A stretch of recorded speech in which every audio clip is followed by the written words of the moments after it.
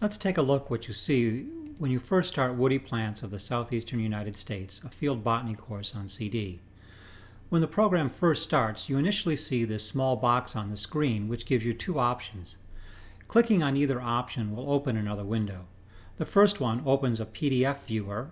If you have Adobe Acrobat Reader, that will probably open. And this gives you a small introduction to the ImageQuiz family of programs. You also have the option of taking a tutorial on woody plants of the southeastern United States. We highly recommend that you do this as it will give you a good introduction to the program. If you don't want to see this menu anymore, when you first start the program, just unclick the Show This Menu on Startup button and then close the window and it won't appear anymore. You can get back to it, that is, you can make it appear every time the program starts under the Help menu by selecting Opening Screen.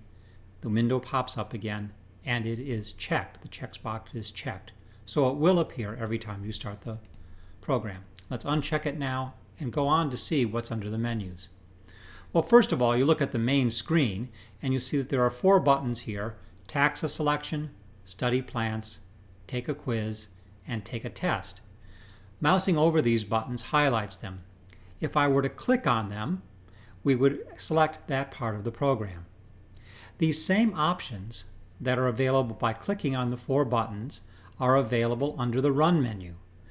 The Taxa Selection, Study, Quiz, and Test options. You also notice that there are shortcuts associated with each button. We really recommend that you start using the keyboard for almost all of your operations in woody plants of the southeastern U.S. because there are parts of the program that are going to operate much better from the keyboard, much easier from the keyboard than they will if you use the mouse. So that's our Run menu and our first four buttons on the main screen. Under the File menu, we have only one button, and that's the View Progress button. This is a way that you can see how you've been doing in the program. If we click on the View Progress button, a box opens and it shows us how we've done on the last quizzes that we've been taking.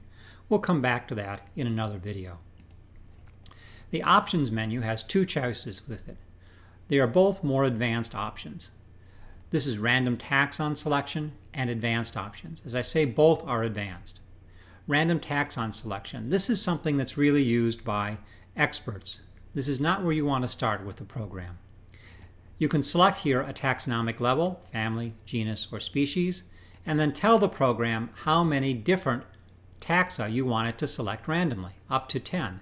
So if we select 10 taxa there, and we were to say continue, the program would select 10 random taxa out of its database, and then we could go either back to the main screen, we could study the images, we could take a test, etc.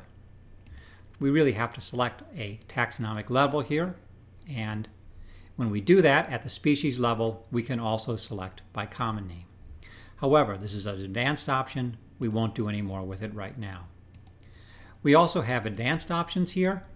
In advanced options, there is something you might want to use. You can set the spelling sensitivity so you don't have to type names completely correctly. You can select the number of images that you want to see. So in case you want to take shorter quizzes than the program would normally allow you, you can do that here. You can also change a fixation display, and we'll return to this in a very much later video because it's a very advanced option. We can also here set the program to automatically show us our progress after every test and quiz. This is the same thing that we would get as selecting View Progress from the File menu. It's just going to do it for us automatically. The Help menu has got a lot of choices in it, and we'll explore what's there under the next, or at least another, video.